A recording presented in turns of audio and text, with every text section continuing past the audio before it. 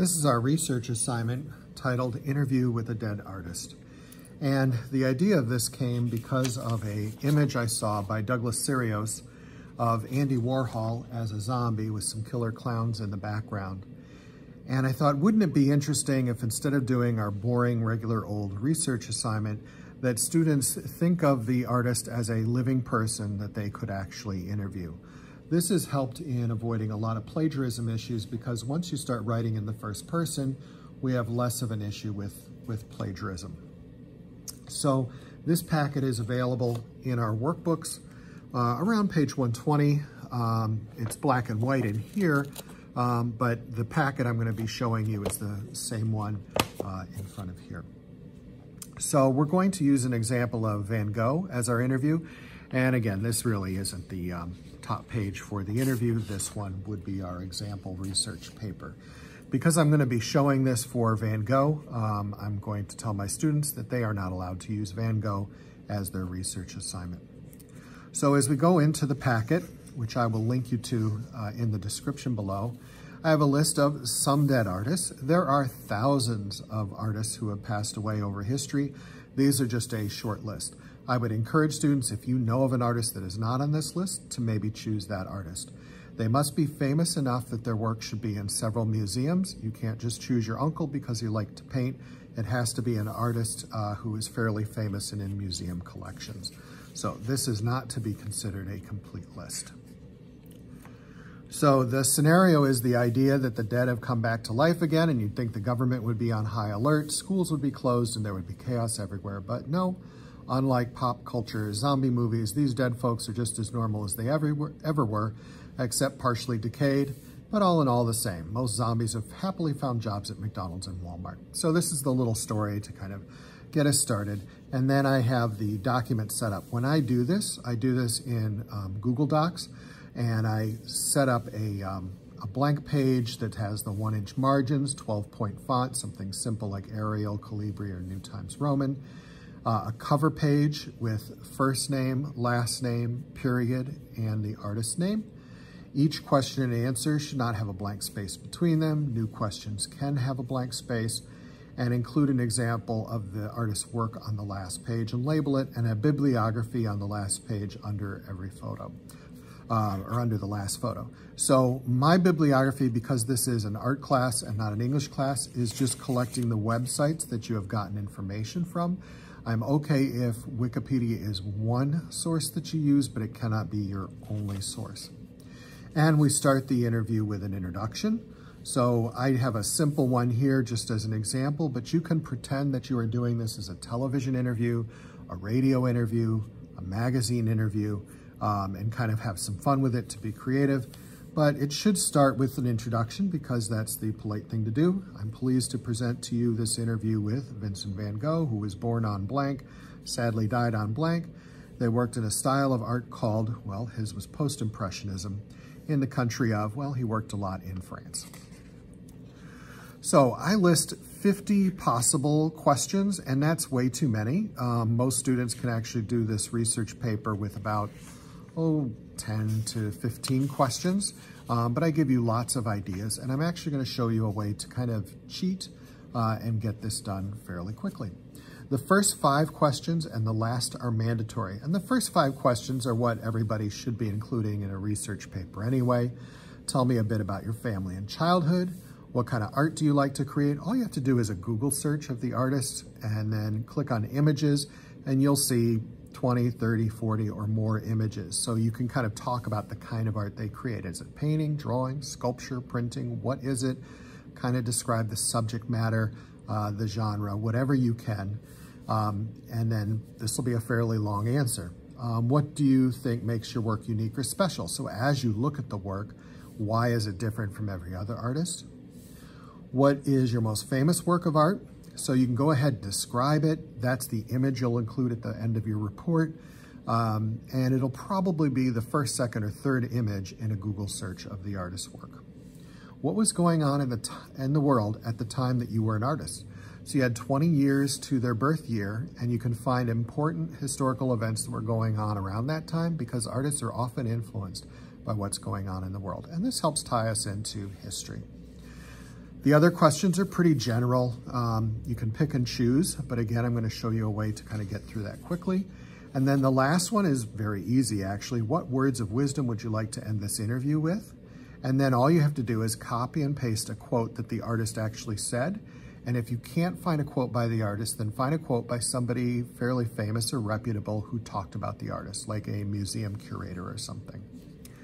And then I have a rubric on the next page in your workbooks and in this packet. So you can grade yourself before you turn in your project. So in the actual research paper, we have what is required. And that is on the front page to have your first and last name, period, the name of the artist. And then if you can find a portrait, go ahead and include that. If you can't find one, this is not mandatory.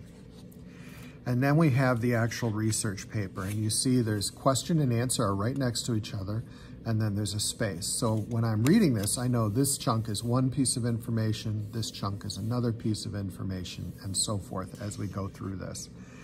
And to meet the standards that I need on this research paper, we have to have 3 pages to get an A, 2 pages to get a C. So here we go. Can you tell me a bit about your family and childhood? I was born to a pastor in the Dutch Reformed Church, and my mother, who came from a prosperous family. My childhood was sad, empty, and cold, and I was often away from home feeling loneliness. You could actually expand on this and talk as though you were Van Gogh and how that might feel, and then the answer would actually be, a bit longer. Now, as you go through and figure out answers and questions that you go through, another way you can approach this is go ahead and just look up the artist and find a page. Now I'm going to use Wikipedia here, and I could randomly highlight something. So here I've highlighted a statement that says Van Gogh suffered from psychotic episodes and delusions, and though he worried about his mental stability, he often neglected his physical health and did not eat properly and drank heavily.